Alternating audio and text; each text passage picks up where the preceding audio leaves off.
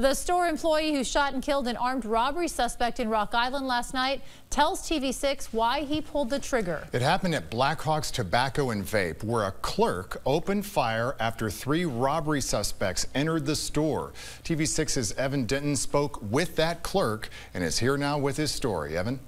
Sharon and David, Rock Island police say the 3 suspects were wearing a mask and one of them had a gun.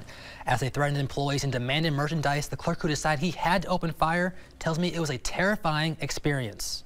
Just more thinking about like trying to stay calm, stay still, because they had the gun right in our faces. A Blackhawk's Tobacco and Vape employee who asked to remain anonymous said Tuesday night was the first time he has encountered armed robbery inside the store. This man looked me in the eyes and said, you have kids at home, you have a family at home. I do, I want to go home. Do you want to go home tonight?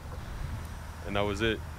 And then as they were exiting the store, I saw him point the firearm towards a customer that was pulling up, and that's when I emptied the magazine into him. The employee who shot the gun says there were 2 other staff members working. None of them were harmed.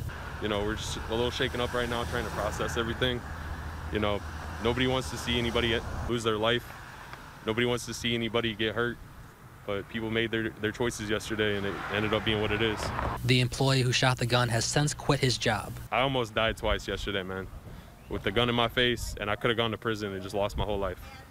So I just put an end to it, told them I was done, and it is what it is. The Rock Island police said the state's attorney, Dora Villarreal, will release a statement after she reviews the employee's use of deadly force against the armed robbery suspects. All right, thanks, Evan. The 3rd suspect is still at large. So if you have any information about the case, contact Rock Island Police or Crime Stoppers. We've got both of the numbers there on the screen now, and they're also listed on our news app and website.